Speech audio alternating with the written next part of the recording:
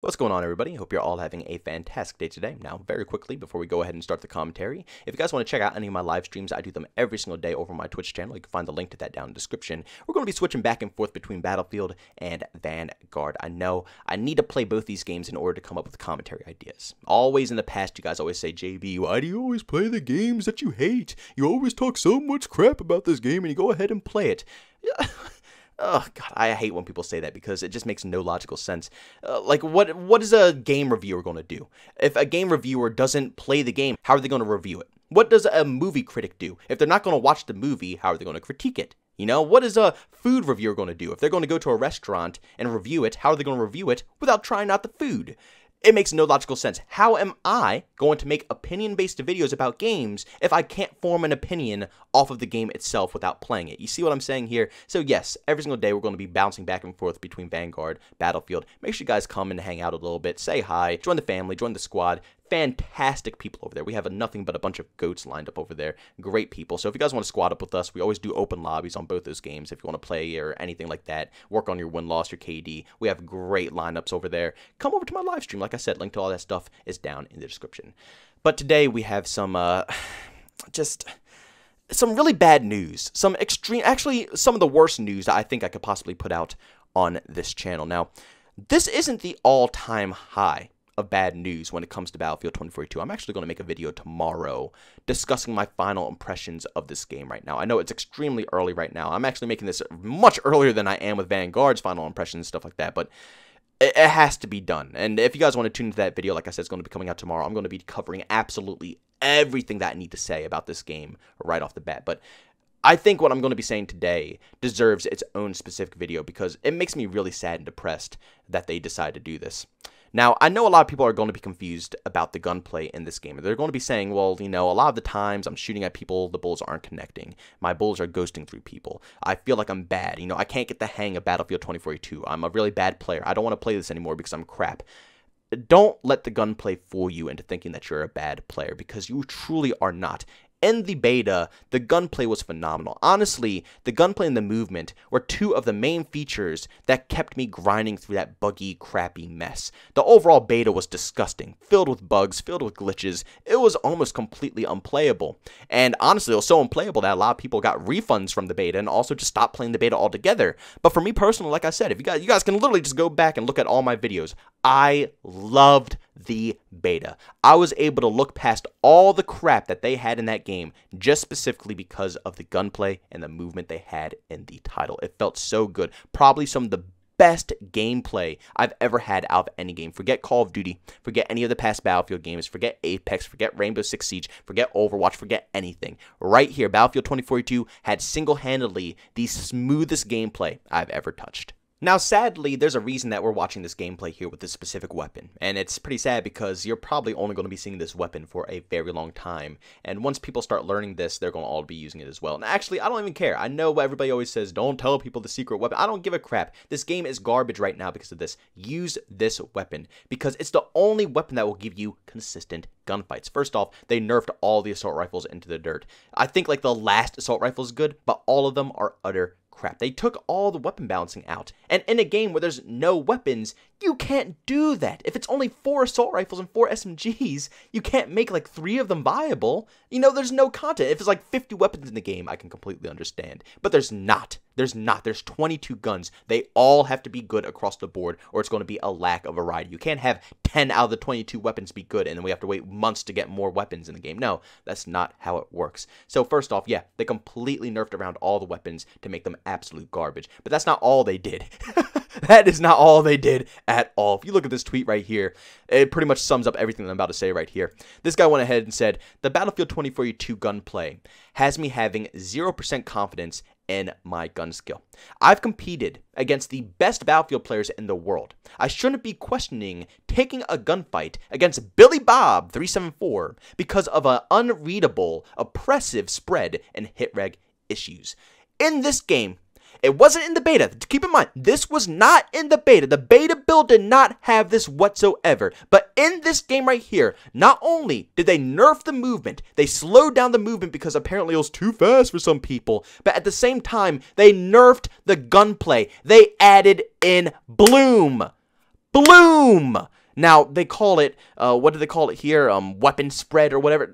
I don't care what it's called. It's not weapon spread. It's bloom. It's the same exact thing. And for those who don't know what bloom is, I already made multiple commentaries about this because they added it into Call of Duty Vanguard, which I have already been complaining about because it's stupid. Bloom doesn't need to be in first-person shooters. Third-person shooters, yeah, whatever, because basically you don't ADS, you don't aim down your sights, you always have a hitbox, thing in front of you. So yeah, bloom is alright, but when you're looking down the scope, it should have nothing to do with that. It should only be either hit scan, you should have a little bullet velocity, maybe some bullet lead, bullet drop and stuff like that, but it should never be bloom, because basically the whole purpose of bloom is if you're ADSing, if you're looking down your scope, and you shoot, basically after 4 or 5 bullets, it doesn't even shoot where your scope is at. It's basically like shooting while you're hip firing, but instead you're looking down the scope. It makes no logical sense. And I was so pissed off when they added it into Vanguard, and that's what really pushed me towards Battlefield 2042 because I was like, oh my god, at least in this game, the gunplay and movement's good.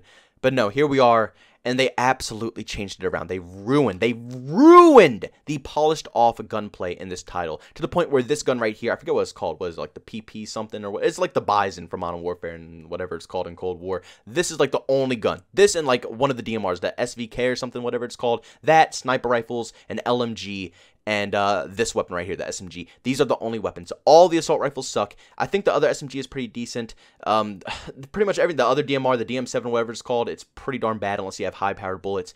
Everything sucks in this game because it's bullet spread. You can't consistently get into gunfights because the developers were so noob-friendly. They wanted to make sure, everybody gets a participation award. I just made a commentary yesterday about the scoreboard, how it's hiding all the bad players, and it's hiding everybody so you don't have to see who's, doing poorly in the match. Oh, everybody gets a participation award, and here we are again, where it's allowing bad players to fight back, because that's the whole purpose of Bloom. It's so bad players can still engage in gunfights. So if a good player can be consistent, if they can land all of their shots if they wanted to, they can't, because after a certain amount of time, those shots are going to burst out into every direction, which allows the other player to come back and, maybe, just maybe, kill you off. It's single-handedly the worst feature ever implemented into FPS because there's no way to master it. There's no way to learn it. There's no way to overcome it. In a game like, let's use PUBG as an example, which is super realistic when it comes to gun mechanics. I mean, you have to lead your shots really far and, aim way above their heads at long-range gunfights, and you have to have the right weapons and caliber to make sure, you engage correctly with other enemies to make sure you do damage and stuff. It's super-duper real when it comes to gunfights.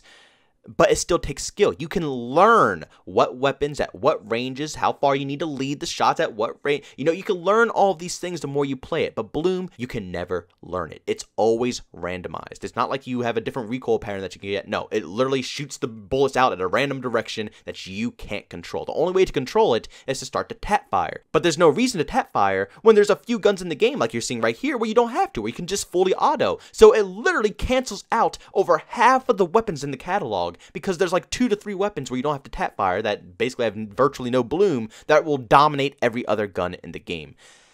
It's really bad. Now, the good news here is that the developers did respond to this tweet, and they actually said, thanks for the tag. We're looking at weapons already and are planning on a few changes regarding spread. Not date or specifics to share for the changes yet, though. So they are going to change this.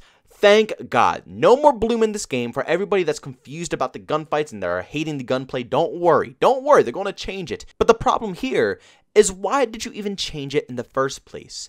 This is going to just cause so much chaos in the whole Battlefield community because we don't know when this is going to be released. This could be released a week from now, a month from now, 2 months from now, a half a year from now. We don't know when they're going to change the weapon spread of all the weapons in the game. But when they do, we're going to have to readapt to a new playstyle. So we already got adjusted to how the beta played. We learned the weapons. We learned that everything was pretty viable. We learned the recoil patterns. We learned that there was no bloom. It was pretty much hit scan. Everything was already memorized and people were good to go. Then the game comes out in its official build, completely remodeled. The gunplay, completely different. The time to kill, completely different. The movement, completely different.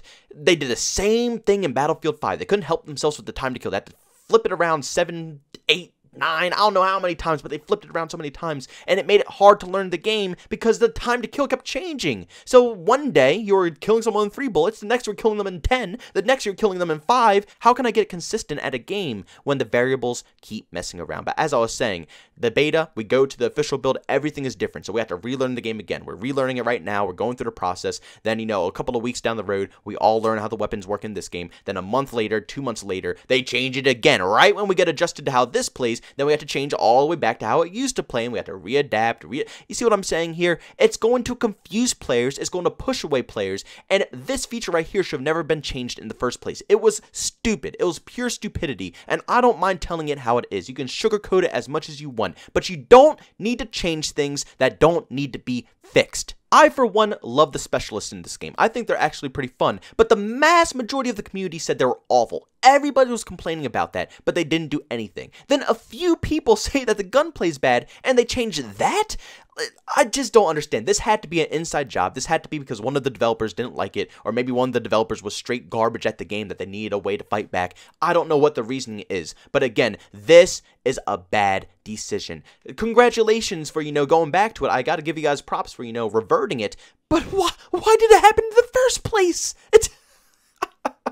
Nobody does this. Nobody does this besides DICE and maybe a couple of other people. But truly, I've never played an FPS game where they bounce around with the time to kill and the gunplay so much. 2 of the most important factors to a game is exactly that. How long it takes to kill someone and how the weapons feel. When you constantly change the core features of an FPS game, the whole game goes down with it. You don't see Call of Duty constantly changing the time to kill. You don't see CSGO constantly changing their recoil patterns. You don't see anybody doing this crap. You don't see Rainbow Six Siege constantly changing how their time to kill is. And, you know, companies definitely nerf and buff weapons and stuff like that, and buff or nerf specialist abilities and stuff like that, but they don't change the overall time to kill, or the overall movement, or you see what I'm saying here? I don't have to go into detail. I don't need to explain myself to say that this is a horrible move here. This right here single-handedly ruined my experience. I loved this game in the beta, but every day that I play, I truly thought I was an ass at this game. I truly did. Like, I was genuinely thinking, like, bro, I was so good at the beta. I was having a blast. I was doing great. Am I just bad now? Am I just horrible? No, I'm not. It's happening to everybody. Every good player out there, every average player out there, every bad player out there, it doesn't matter your skill level, is getting completely screwed over because they put in a hidden feature that they didn't even tell us. They didn't even notify their community that they're going to do this. They just did it behind the doors, and we had to find it out by ourselves. My disappointment right now, I can't even describe it. I had the highest of hopes for this game. The highest of hopes. I didn't care if it released like this. Buggy, glitchy, not playable yet. I said multiple times in multiple commentaries that I will grind through it because I liked the game. I enjoyed what they made.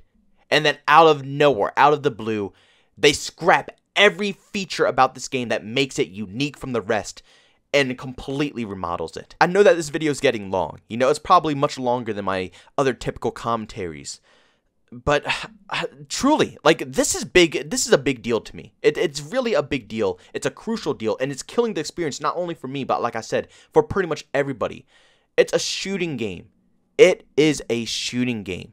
You don't mess around with the shooting mechanics, especially when the shooting mechanics are perfect. I am extremely disappointed in you guys, DICE, and I know I'm nobody here. You know, it doesn't matter what I have to say, but I don't care. I'm still going to voice my opinion out as a consumer. I am stupidly disappointed right now, and I feel stupid as well. I feel like an idiot right now, hyping up this game just for them to change the core experience of it. The god-awful servers, mixed with the outstanding hit detection. Actually, I'm going to flash up a clip right here for you guys to see the hit detection. I'll show it in tomorrow's video as well because I want to talk about this. And, you know, another commentary where I talk about the overall game. Just look at this crap! So bad servers, bad hit detection, mixed with bloom does not equal a good game. It equals a stupidly bad one.